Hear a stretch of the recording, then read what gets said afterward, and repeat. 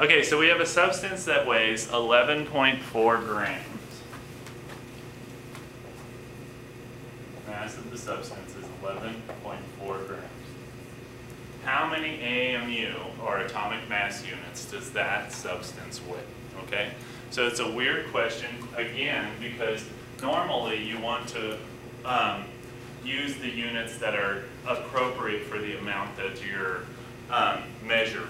Okay, so atomic mass units are usually more appropriate for measuring atoms, molecules, those types of things.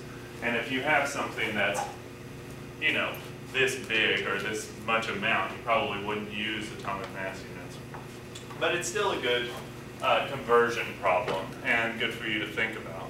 Okay, so if you recall, one atomic mass unit equals 1.661 times 10 to the negative 24th grams. Okay? So really all this is kind of a conversion problem. Okay? It just sounds a little scary. So we've got grams, we want AMU, and we have the conversion factor, right? So all we've got to do is multiply that by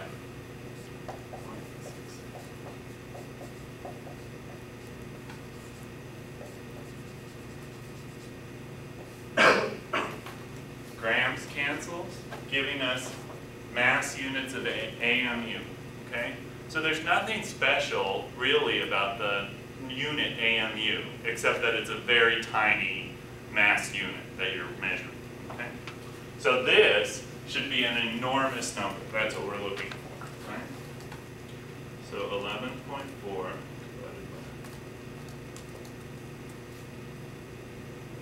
and I got, so to 3 sig figs, 6.86 times 10 to the 24 AMU.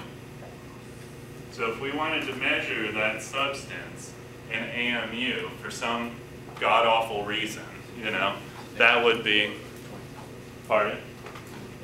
It's 24, right? Because it's going to be an enormous number, right?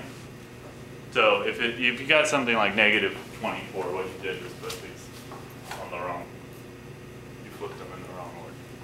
Because if you're going to divide by a big negative exponent, then you're going to get a huge exponent here, okay? So this is way below 1, right? And this is way above 1.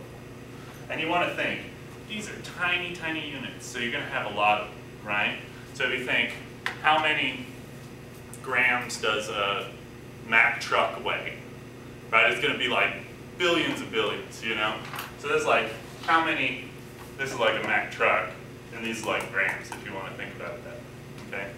So it's good to put things in perspective like that too. So thinking outside of the chemistry class probably helps you out more often than, you know, anything else. Can you memorize that conversion too? No, I'll give you that conversion. I'll give you that conversion. It's a good thing, it's a good conversion to keep in your head, you know, so you'll just have it on hand. But it's like Avogadro's number. It's a good one to kind of know offhand. Any other questions on this one?